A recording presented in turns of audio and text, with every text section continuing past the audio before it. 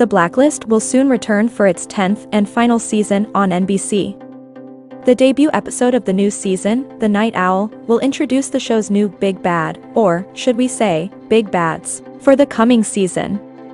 This season, according to NBC, will see all of Red's greatest fears come to fruition as he battles several former blacklisters who have banded together to bring him down. Additionally, Red will be put to the test like never before, as his undercover work as an FBI agent is exposed again.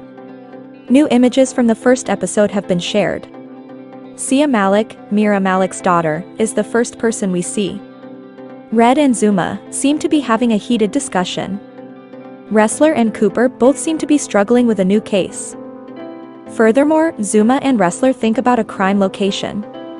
The Blacklist Season 10 Episode 1 premieres Sunday, February 26, on NBC.